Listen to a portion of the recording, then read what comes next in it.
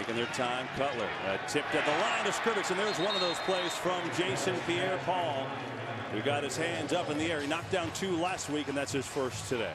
If you're not going to get there, get your hands up. Jason Pierre-Paul, incredible athlete, great hand-eye coordination. He has a knack for doing that, and that's an effective play right there by Jason Pierre-Paul. With 38 seconds, again, 2 timeouts for Chicago. Second down. Cutler in trouble, and down he goes, Jason Pierre-Paul.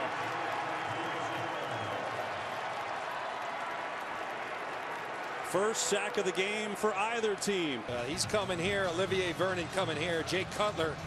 You combine that with push up the middle, and there's really nowhere for him to go. Jason Pierre-Paul, Kevin, you can see him, the ability to use that hand again.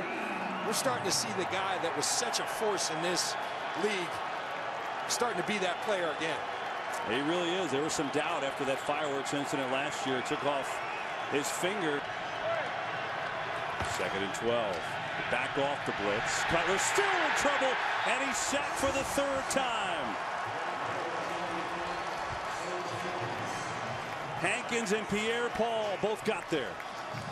It's just like a compactor, getting compacted from every way.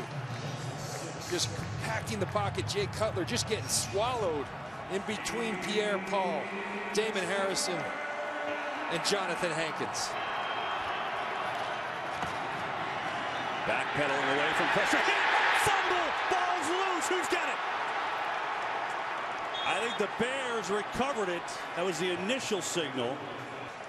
He beats Mike Adams on the way to Jay Cutler. Jay Cutler's got to get rid of that football, holding on to that football too long. He did it twice last week.